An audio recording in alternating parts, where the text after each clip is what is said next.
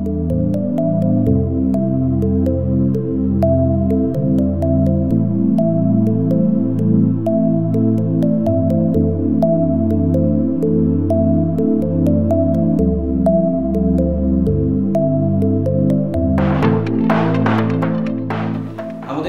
Priority ছিল যেন এটা ইমার্জেন্সি একটা ক্ষেত্রে আমরা ইউজ করতে পারি। সো এমন যদি কোনো একটা কন্ডিশন আসে যখন খুব বেশি ইমার্জেন্সি পেশেন্ট হয়ে যায় কিন্তু ভেন্টিলেটর যেগুলো হসপিটাল আছে আইসিইউতে এগুলোর সংখ্যা খুবই কম, তখন আমরা অবশ্যই এই ইমার্জেন্সি ভেন্টিলেটরটি দিয়ে আমরা যতদিন সম্ভব 4-5 কিংবা 6-7 দিন আমরা সাপোর্ট অবশ্যই দিতে পারবো। পুরো বাংলাদেশের যে কোনো দিকে আমরা এই ভেন্টিলেটরগুলো ছড়িয়ে দিতে পারবো, সো দ্যাট তারা যেন ভেন্টিলেটরের অভাবে আর মারা না যায়।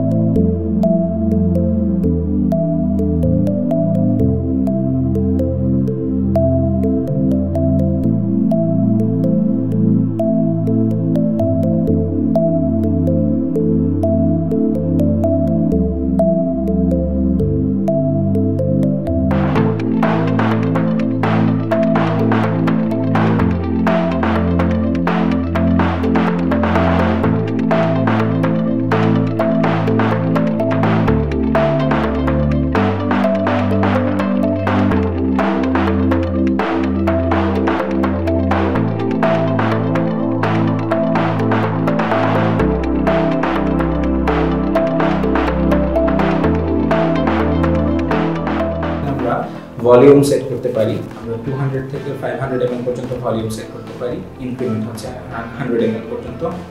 এরপর হচ্ছে আমরা রেশিও সেট করতে পারি যে 1:1, 1:2, 1:3 রেশিও, মানে মানুষ যখন ফুসফুসে ব্রিথিং চলে তখন হচ্ছে রেশিওগুলো সবসময় যে একইভাবে চলবে সেটা না, চেঞ্জ হতে পারে, তো আমরা সেটা ম্যানুয়ালি কন্ট্রোল করতে পারি। আমি একজন ডাক্তার হিসেবে গভর্নমেন্টের কাছে যেটা আমি রিকোয়েস্ট করব যে এখন যেহেতু আসলে ইমার্জেন্সি একটা কন্টিনিউশন সামনের দিকে আসছে, তো আমাদেরও হয়তো বা এরকম একটা স্ট্যান্ডার্ড সেট করা উচিত। আমি যতটুকু জানি যে দেশীয় উদ্যোক্তারা অনেকেই চেষ্টা করছেন যাতে দেশের মধ্যেই মেডিকেল ডিভাইস বা ইকুইপমেন্টগুলো তৈরি করা যায় ইন কেস অফ হচ্ছে ইমার্জেন্সি। তো এরকম যদি একটা স্ট্যান্ডার্ড সেট করে দেওয়া হয় বা একটা গাইডলাইন আমাদেরকে দিয়ে দেওয়া হয় যে এরকম মিনিমাম রিকোয়ারমেন্টস থাকলে সেটাকে হচ্ছে গিয়ে আমরা ডিপ্লয় করতে পারবো উইদাউট এনি লিগাল ইস্যুস, সেটা সবার জন্য আশা করি সহজ হবে। যেমন এই ক্ষেত্রে হচ্ছে গিয়ে আমাদের ভেন্টিলেটরের ক্ষেত্রে আমরা হচ্ছে গিয়ে ইউকে গভর্নমেন্টের যে স্পেসিফিকেশন সেটা ইউজ করেছি।